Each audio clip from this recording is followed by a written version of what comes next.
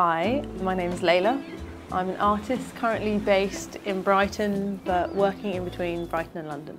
My work is very varied. I'm predominantly a painter. My paintings are figurative and abstract. A lot of crocodiles, a lot of lobsters, a lot of crocodiles wearing human clothes and doing human things, which I really like because I think they feel relatable. I've been painting crocodiles for a very long time.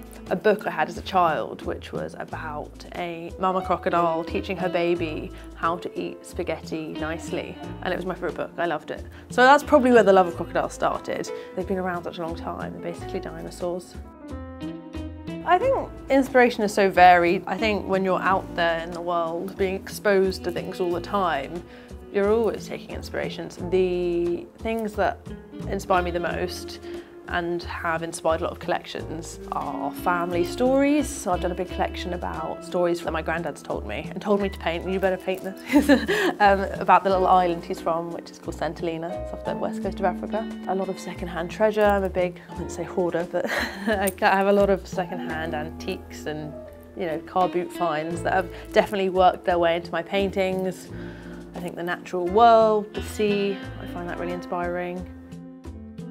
I think similar to some of my work before, they are kind of combinations of unlikely pairs. So you have like a crocodile and a wine bottle, or a lobster in a pot. So this one's nearly finished. Needs a few more finishing touches. But this painting, like lots of them, are inspired by things. So this crab is kind of what has inspired this chap here. And yeah, the bowl of satsumas, I mean, we always have them. And I just thought they looked quite nice. So decided to paint them, basically. Yeah, colour is super important to my work. My work's always been very colourful.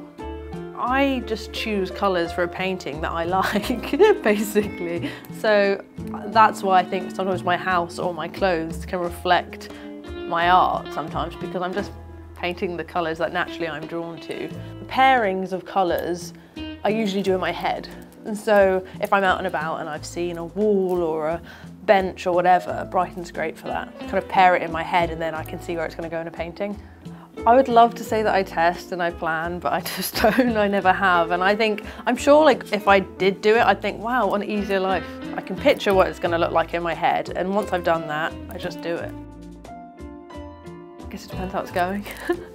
When it's done, I know it's done, but like often I'll get halfway through a painting and I'll think, oh, that's a load of crap, or this is rubbish, or whatever, and then I'll hide it away and give it a bit of a hard time.